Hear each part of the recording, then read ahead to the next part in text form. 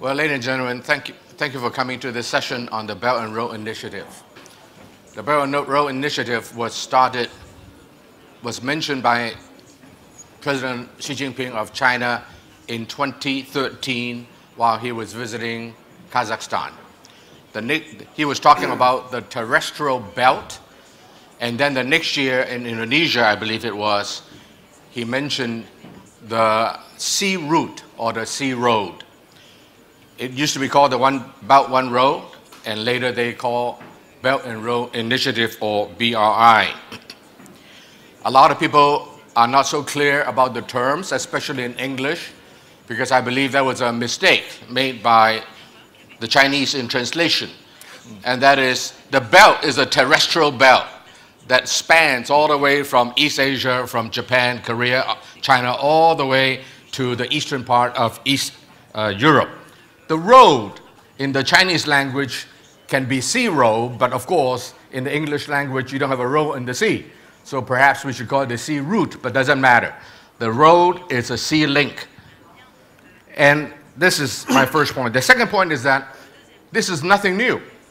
2,000 years ago, mankind already had the Silk Road. What we are talking about today, basically geographically, is exactly the same area that was there 2,000 years ago, and President Xi Jinping mentioned in the old day, in 2013 that this is the New Silk Road.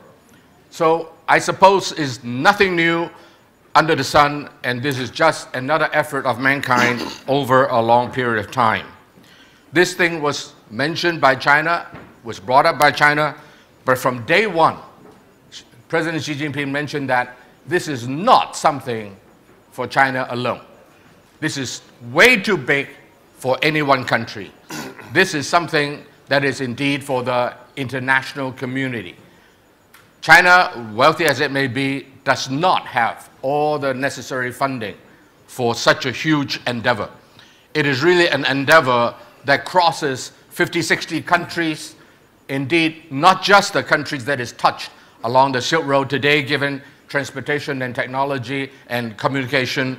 Anyone can participate in this effort. And hence, for example, the AIIB, the Asia Infrastructure Investment Bank. Yes, started by China, but do you know that today some of the top executives are American, European, the rest of Asians. And this is something that is truly an effort that needs the international community to participate.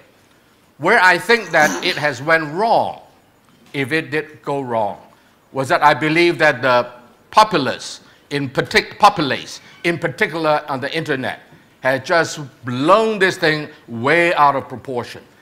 And then, of course, foreign countries, some of them who don't like either China or Xi Jinping, want to make it into a grand strategy.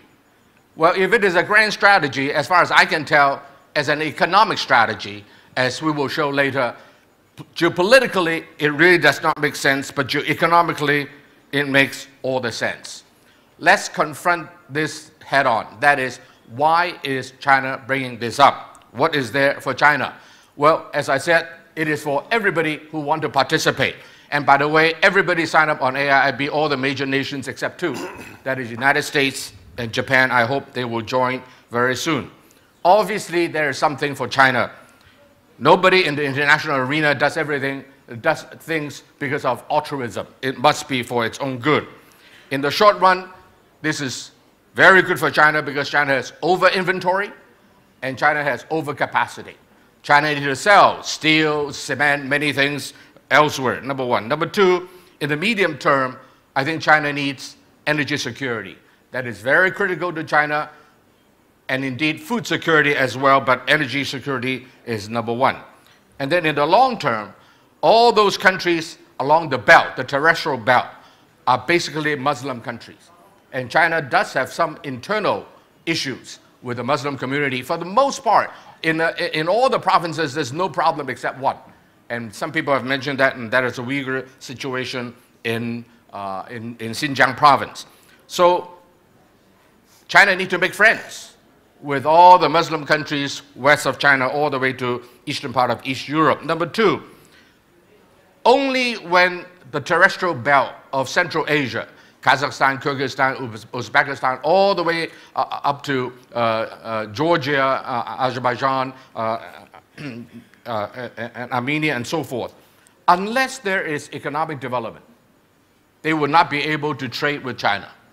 China need to help them first, together with any other country who want to participate in building the infrastructure that is necessary for those countries to economically develop. And finally, I suppose it's also good to make friends. After all, the United States every year in the United Nations in Geneva pick on China on its human rights record. I don't know why they don't pick on the Saudi Arabian, but anyway, they pick on China, and it is very useful to have more friends.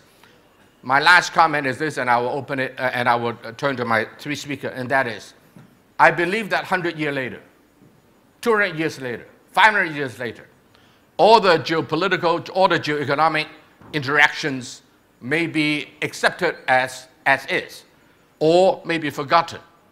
But whatever it is, there is one thing I believe that is underlying the whole thing that will not be forgotten, and that is the cultural exchange.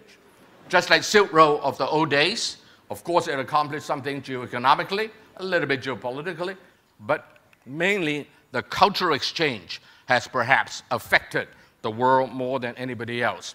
So I'm very, very honored to be here with the three very distinguished speakers. Immediately to my left, my good friend Mr. C.Y. Leung. He was the third chief executive of Hong Kong. Under the British, it's called governor. They govern us. Now that after 1997, the top leader of Hong Kong is called the chief executive, I suppose business is very important to us. So Mr. Leung is the third chief executive of Hong Kong after 1997, and after his term was up, he is now a vice chairman of CPPCC, or China People's Political Consultative Conference, which ranks him as one of the leaders of China. Sitting next to him is my other good friend, Shiv Kamkar. Shiv's family is truly amazing. They hail from India. However, his parents are mostly in London, although every time I'm in London, his parents are traveling, can't see me. But anyway, Shiv has lived, 20 years? 25 years in Russia. He speaks Russian fluently, many other languages as well. And then he is doing business all along the terrestrial belt, of course in India, which straddles both the belt and the sea road, but also Russia, and then he's, I understand, recently doing some business in China as well. So he is truly very qualified to speak on this subject.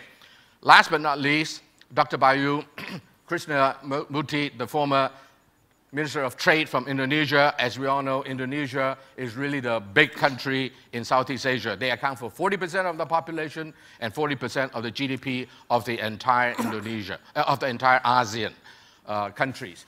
And Dr. Bayu is a leader in many, many fields, including agriculture, trade, and so forth. And so we are very, very happy, Dr. Bayu, that you can be with us. So I will begin by inviting Mr. Leung to, perhaps being a Chinese leader now, a national leader, tell us something about the Belt and Road Initiative. What does China have in mind? How can other countries participate? And then I will turn to Shiv and Dr. Bayu. Mr. Leung, floor is yours.